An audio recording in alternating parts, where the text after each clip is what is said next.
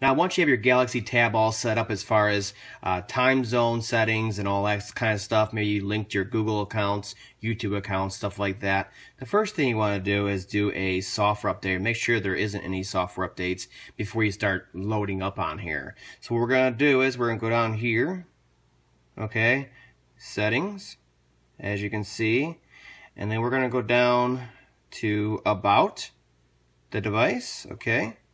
And then right up top here, you're going to see here's a software update option. So there's update now, like check it right now, or there's an auto update, which is automatically checked from the factory. So you just check it, and it'll tell you right down here if there's any software updates or not. Now it just checked it, and it said that everything's just fine. So at this point, we're fully updated to the latest Android, and we can check this box, make sure it's checked, and then forget about it.